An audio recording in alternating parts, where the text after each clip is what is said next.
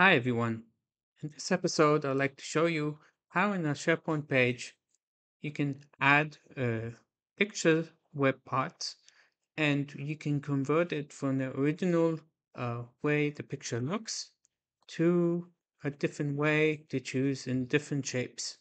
So it's a new feature that just rolled out, and let me show you how we do it.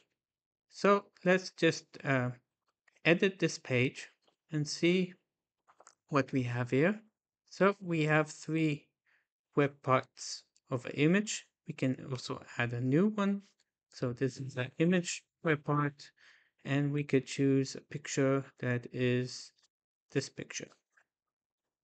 So the picture is added, and what we can do now is go to this drop down under shapes, and we can choose to make it a circle, we can make it a triangle, we can make it a square, we can make it a hexagon, and we can make it a pedal, and we also can do it this way. So these are the ways that we can do it. And actually, after we do it for all of the uh, pictures, we can get to this result. So let me know what you think and see you in the next episode.